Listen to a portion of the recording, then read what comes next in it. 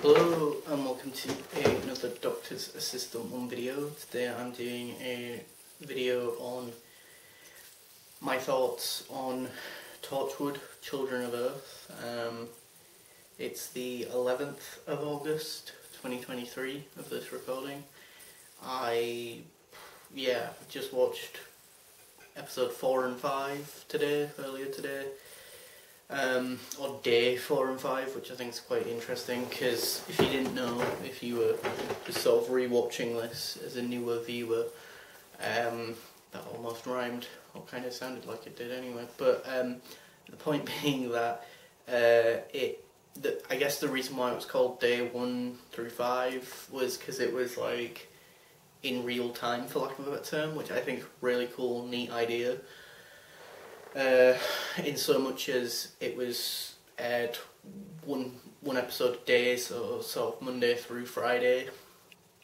They're about 50 minutes to an hour long episodes, thereabouts, and yeah, just a 5-part mini-series, I guess, in contrast to series 1 or season 1 series 1 and 2 of Torchwood. It's a bit smaller, but I guess it's bigger in scope, definitely, because you've got less core cast, I guess, by this point. There will be spoilers for this series, so if you haven't already watched this series and don't want anything spoiled, probably not the best video to watch, this one that I'm filming now. But yeah, I think it's weird rewatching this show. I don't know if I was old enough to watch it when it came out.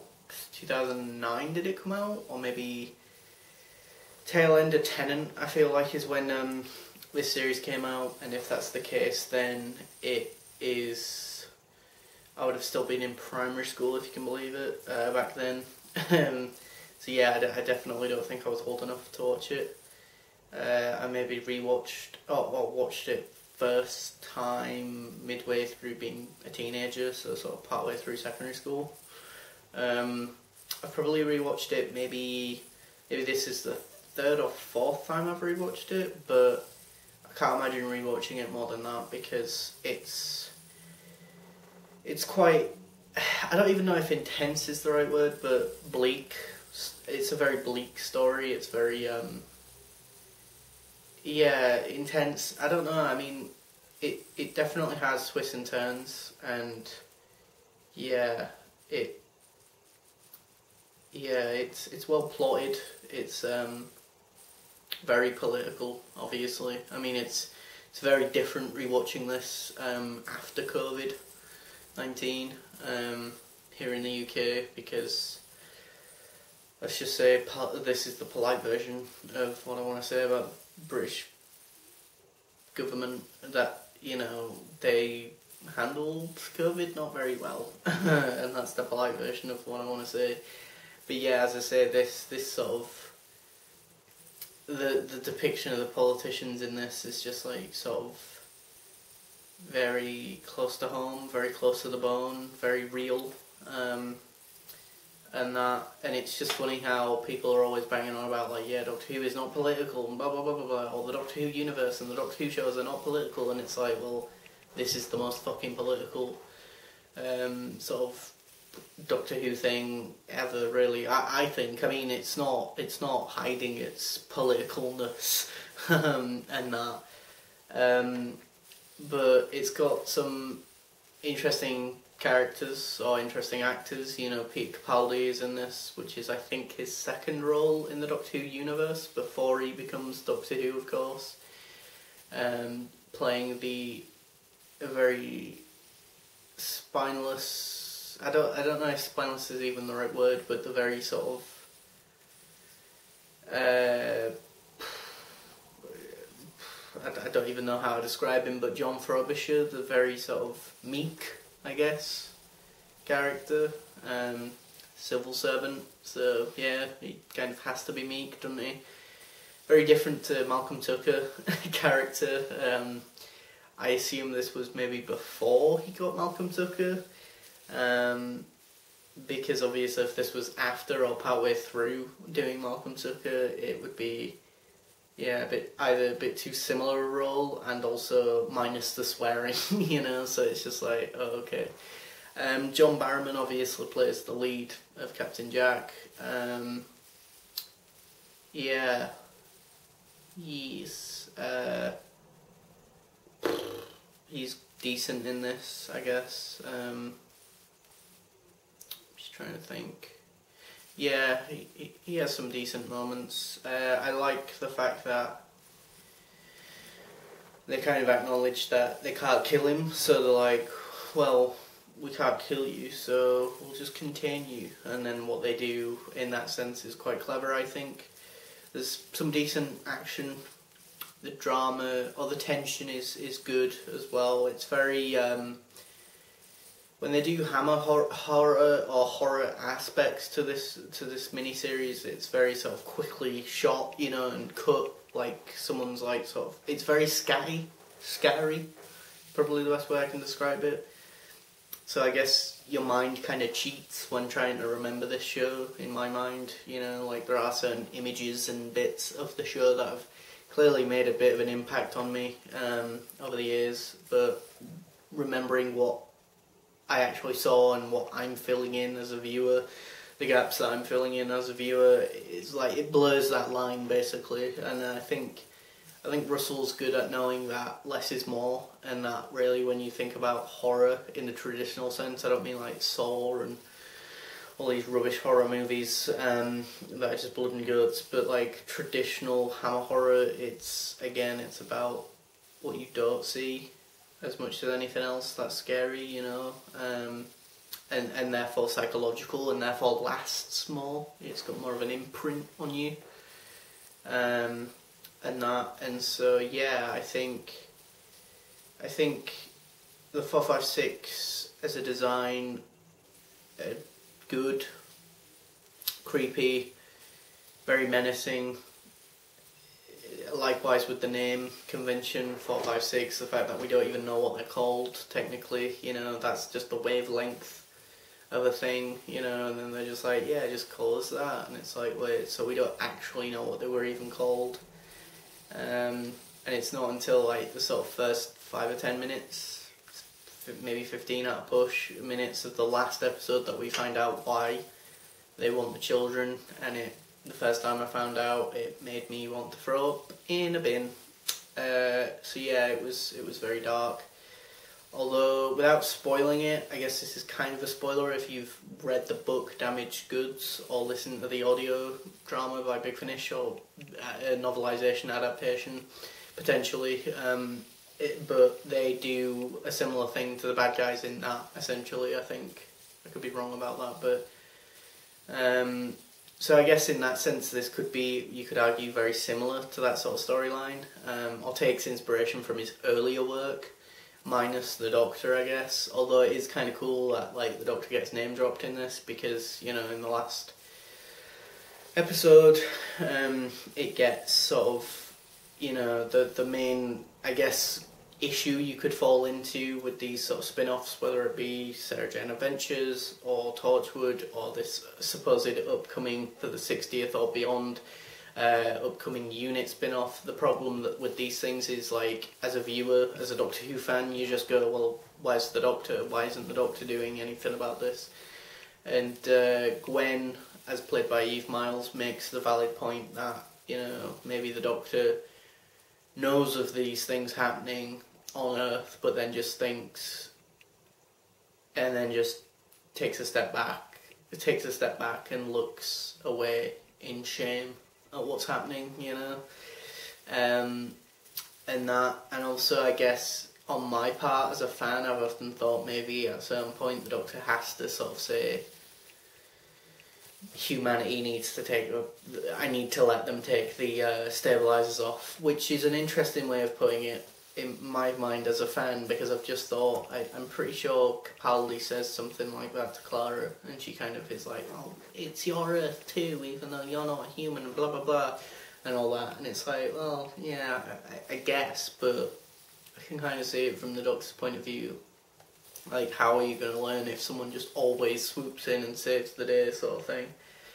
And and that. But yeah, there's also, for lack of a better term, I don't know if I should say this word, but I might get hashtag cancelled for all I know, but mentally ill person, you know, or Matthew saying the word trauma, a person with trauma, for lack of a better term, you know, in this series, and 2008-9 depiction of someone with mental illness is probably very different to how we would portray someone with mental illness now, and so to some people viewing it, it might be distasteful, it might be, well, maybe offensive, but considering I'm on the spectrum, I'm autistic, I didn't find it too egregious or upsetting or anything, so, but that's just my perspective and my opinion, you know.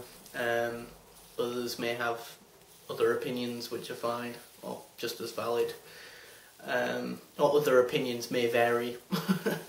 Out there concept, kind of unnerving that I have to say that out loud in a video, but here on YouTube. But yeah, I like the fact that it sort of starts very sort of Cardiff centric at Torchwood sort of hub, but for one reason or another kind of moves more to London, which I guess is nice considering that I am aware that obviously in the next series, Miracle Day, unfortunately Torchwood goes a bit more American-y and Americanised, for lack of a better term, for better or worse. The very controversial Torchwood Miracle Day series, and so this is like, for me in retrospect, like a last hurrah, I feel like, for the Torchwood hub, as it were, in retrospect. You know, series 1 and 2 are very sort of predominantly sort of focused around, as I say, Cardiff and the Torchwood hub being around Wales and that sort of area,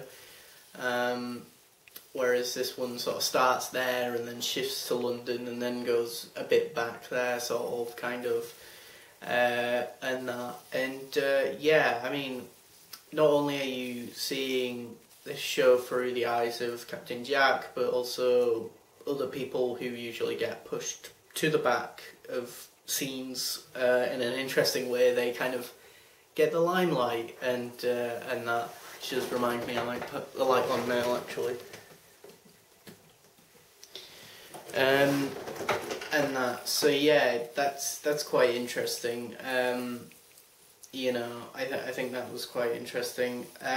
There's actually quite a few female characters. I'd say there's more female characters, thinking about it, in this than there are male characters, or it's actually fairly balanced. I think it's decently balanced. I don't feel like the women get to do more or less, but also there's just a lot of different stuff, you know, subtext, for lack of a better term, you could read into, you know, and in that sense, I don't want to say there's a lot of gender politics in this miniseries, but in that sense there is quite a lot of sort of a reflection of our real life politics, in so much as, you know, we kind of forget that women are there sometimes, and especially if you're a politician, clearly, because yeah, there's a lot of instances where female characters will then be like, well, actually, sir, I'm capable of doing a thing, you know, so I think that's kind of funny, personally, kind of ironic, really, but again, maybe these sorts of things you can get away with now, I don't know. But I also like the inclusion of UNIT, United Intelligence Task Force. They don't do a lot in this series, unfortunately. Could have been cool if they did a bit more, but yeah. It's just, I was thinking the main sort of badass assassin sort of character is female, but then the main character fighting her is female as well, with Gwen, you know. It's kind of funny bit where there's one of the female characters that's like, she's a fugitive, and then, oh, if she's a fugitive and she's dangerous, then why did she shoot the tyres? And it's like, oh, she's a smart fugitive, you know, it's like, you know, and then the car's just like, you know, like, with its tyres being bust. But yeah, I think Murray Gold scores the music, or does the music even for this show. So it's very orchestrally and dramatic and similar to Doctor Who, really. What else? I think I could be wrong about this, so please feel free to comment below in the comment section if you know. But I think after this, I think Jack's next appearance is in The End of Time, part 1 and 2, in that bar. I think I could be wrong about that, but I think that's the timeline there. Like, after this, he goes to that space station for a bit, I think. Again, I could be completely wrong about that, talking out my ass. But yeah, I'll be honest, forgot Gwen was pregnant partway through this, which I know is stupid, but yeah, or silly, but yeah. I think the way the 456 are kind of made, design-wise, is kind of like similarly to Macro, I guess. But I do like the fact that they kind of come across like they actually designed like a proper, for lack of a better term, prosthetic or prop sort of thing, you know? And when it's spewing up that green goop, it's the word I used to the person who I was watching this with. I had to say visceral. It's the only way I can describe it. It's visceral. You know, I mean, the first time that happens in the show, there is a person who runs off because they're like about to throw up. You know, it's that, as I say, sort of visceral and hopefully maybe even unexpected as well if you've never watched the series. Although if you're watching this video now, you might know that they, you know, spew up this gunk, this green gunk, the 456, the bad guys. But yeah, very interesting bad guys, very, very imposing. It's weird though, because they're not like they're shrouded in this gas, and they're not like an army of like Daleks or Cybermen or whatever, but they are very imposing. It's almost what they don't say that's almost as imposing as what they do say, you know, and the fact that they have so much restraint kind of shows that they have a lot of control, which is probably logically not something we associate with extraterrestrial beings, you know. We assume that they're either very technological or very primal. There doesn't seem to be any in between there. Whereas these ones seemed quite sort of animalistic in how they moved, but then very sort of calm and collected and intellectual in how they communicated, which is, again, a bit of a contrast there, but also unnerving and unsettling. Nick Briggs pops up here. Nicholas Briggs, the guy who does the Dalek voices. He's a politician in this series, which I thought was funny. If you know, you know. If you don't, it's not like it's the end of the world that you don't know that. But yeah, what else? Decent cliffhangers. I think the day 3 has the best cliffhanger. I think maybe day 1 and day 3 are the top 2 cliffhangers. I think off the top of my head. Yeah, Gwen, Eve Miles, smashes it in this series. She's very, very good. Yeah, she's a very confident character, or she's very, very much found the role now, or gotten into the role, you know, found her feet in the role. I mean, you'd hope so after doing 2 other series, I guess, of Torchwood. But yeah, yeah, I mean, again, it's not a series I go back to often, specifically Children of Earth, because it is dark, and the children, it's like all the child actors are so young, yeah, they just sort of do the things that they need to do in unison, and it's fucking freaky as, you know, it's so simple and yet so effective, and so unsettling, I guess, is the word I'd use, because again, I think it's the idea that adults like the idea of having control over their lives and over things, and yet in this instance, in this narrative, in this story, in this fictional universe Russell has created, you know, they're not in control because of this alien, because of the children, you know, and it's that sort of idea of what the adults, in inverted commas, do when they don't have control. Well, they kind of act like children and are scared, essentially, you know.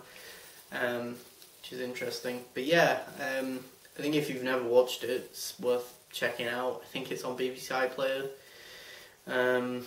Might be fairly cheap on Amazon Prime or DVD or Blu-ray, but yeah, I think it's worth a watch, personally, at least once.